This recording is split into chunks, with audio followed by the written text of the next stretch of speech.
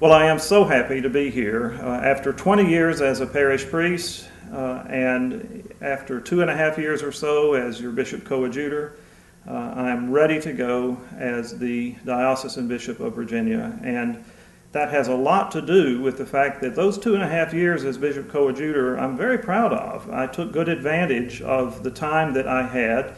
Many people asked me over those years, was this a long time to be a coadjutor? And in comparison to a lot of places, sure.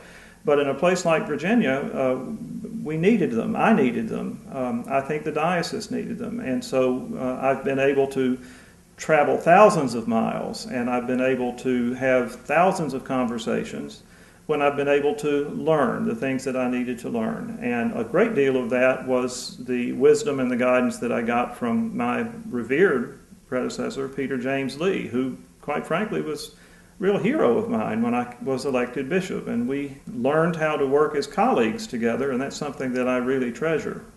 In addition to having a real confidence in that continuity that I got from Bishop Lee and from the visits that I had, the travels that I had throughout the diocese, that gave me confidence in our continuity, and that's the way a lot of the church in Virginia works. I have no less confidence and enjoy just as much the envisioning of new things, how we get where we want to go next. How do we meet challenges? How do we meet opportunities?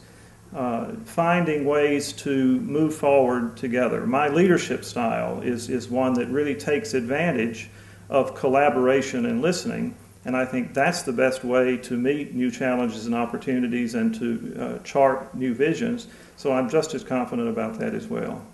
That leadership style that I mentioned is one that I envision as being in the middle of a line that would be horizontal.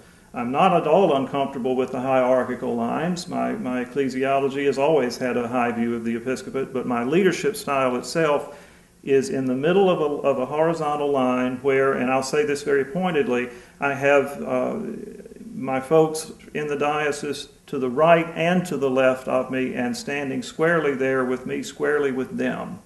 And that's how we can listen and move forward together, and we need all of us across that line for this to occur.